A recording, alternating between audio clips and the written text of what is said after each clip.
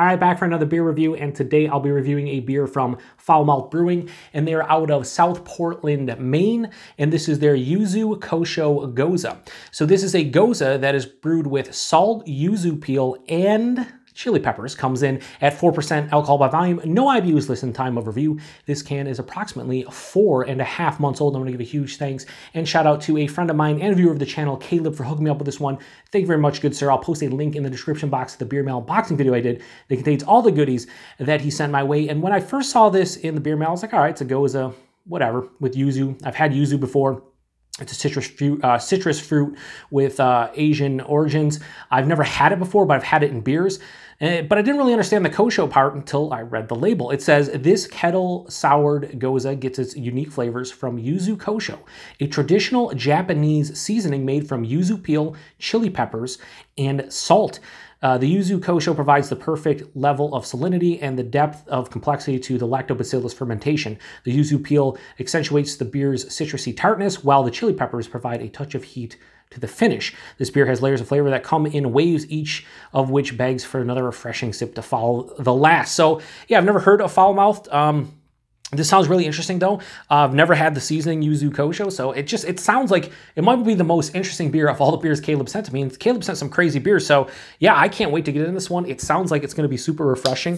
I always enjoy like chili peppers in beers if they provide like a decent level of heat but also flavor. So let's see if that's the case. Let's give it a pour here. Oh yeah, that's super light, like typically a 4% Gose would look like.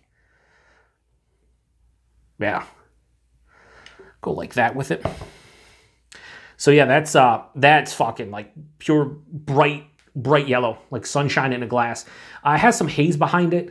Could be chill haze, but also, just probably unfiltered as well. Had about a 2.5 finger bright white, basically soap sudsy colored head that is dissipating to a thin film with, it being soured and the chili and the yuzu peel and everything. It's probably going to be a thin film by the time I take a sip of this one. But yeah, it looks like a 4% Gose. Let's get a nose on it.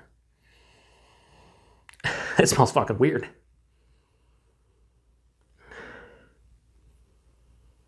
So I'm getting a huge citrus component probably from the yuzu. It almost has like a lemon lime kind of like tartness to it. But then I'm getting chili peppers, and it has a touch of heat. Like you can just smell that it might be a little bit of heat there, a little bit of, little bit, just a touch, not a lot. But it also has a flavor of a chili pepper. It almost has like this slight smokiness to it. There's a sweetness here too. This reminds me a lot of like, I've had a couple different jalapeno cream ales. That's kind of what I'm getting in the nose. Now, this has more of a tartness to it because it goes not a cream ale, but I'm getting that kind of level of like the sweeter cream ale vibe with, the heat of the jalapeno or the I shouldn't say the heat because jalapenos aren't really super hot or anything. They're just the flavor of it, like the slight smokiness. That's what I'm kind of getting here. It's pretty cool. I just want to take a sip. It's making my mouth water. Yeah, but I'm not really getting a huge salinity from the nose. Like it doesn't have a saltiness to it. But maybe it will in the taste. Anyway, cheers everybody, and thanks again, Caleb.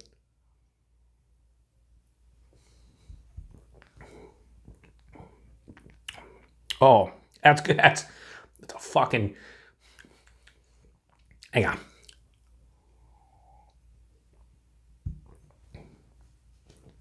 I drink fucking entire 4-pack of that in about an hour. It's warm out right now. You can see the condensation and the fog on my glasses, and I'm sweating a little bit. It's hot outside. This is a thirst quencher through and through, even with the chili peppers. I'm buying this straight up light body. Is it watery? Sure. It's 4%. I'm not expecting a huge body or anything. It's light body. It's fine. The mouthfeel, crisp, clean, refreshing. This is really clean for the most part. There's a lingering bit of heat on the back of the palate. It's fucking awesome. I like that just sensation of the heat on the back. I know it's not going to get any hotter. And maybe by the end of this can, maybe it'll build a little bit, but it's not going to be overbearing. But this is cool. This has a nice mixture of like sweetness from the malt with a nice firm tartness from the souring aspect. Right at the forefront though, I'm hit with that yuzu peel, citrus peel. Would I be able to tell you there's yuzu in here if I was doing this blind as a whodunit beer review? No, I would just say like lemon lime. It has this really lemony lime kind of feeling at the front of the palate. And it's a mixture of like a lemon lime juice and a peel. So they say peel, but it has like a juiciness to it. But yeah, tip of the tongue, it's that lemon lime juice peel. There's a sweetness. Passes through, the sourness starts to creep in like maybe a third of the way through the palate to the halfway point. Soon as mid-palate hits, the sweetness is gone. It's a full-on firm tartness. And then the pepper creeps in on the back of the palate. And it transitions in from like sweet citrus fruit to more of like a sour tart kind of citrus fruit to a chili pepper heat. There's an underlying salinity, but it's not that big. It probably just enhances the drinkability, making you go back for more with the salt aspect. 4%, whatever, you can't taste it. It finishes with that heat with a nice like semi-dry kind of finish and a little bit of an acidity from the sourness. Man, this is cool. This is a cool beer, fun beer, cool beer, refreshing beer, tasty beer.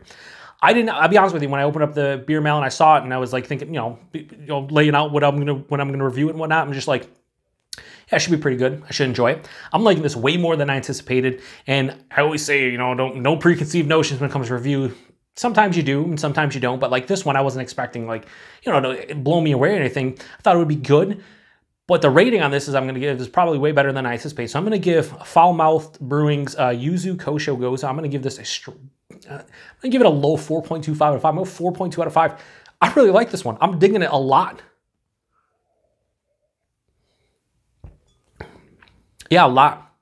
It has a uniqueness to it, a complexity. They do say it's complex on the label, and I agree. And like, I can't deny what they're saying. Like, I get all the flavors, and it's just super refreshing, easy to drink, but it has a unique, in fun, more importantly than anything, a fun palate, or a fun profile, taste profile, flavor profile on the palate. It's a lot of fun to drink. I don't know what else to say. So yeah, 4.2 out of 5 for this one. I fucking thoroughly enjoy it. Price and availability, I have no idea. Probably brewery only, maybe gets in and around South Portland and Portland in general in Maine. Price point on this one, I don't think I'd pay more than a beer like this one, a crush. So I would hope that this would be in like the $12 to $14 range. I could see it probably maybe $16 at the max. But yeah, I would like to see this in the $12 to $16 range, closer to $12. I think $3 for a can of this at 4% is worth it. And if this was around $12, $13, this would be one I would buy every single summer or whenever. I guess it was released in the springs. I don't know if this is a seasonal release or it's a rotating or it's year round, but I would buy this one in the warmer weather because this is a fucking crusher of a beer.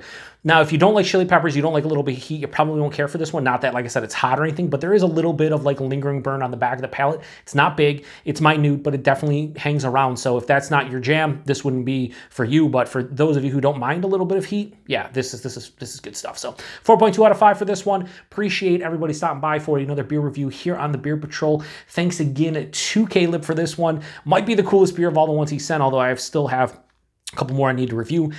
This is still fantastic stuff. So thanks again, Caleb. Cheers to everybody. Hope you have a good one.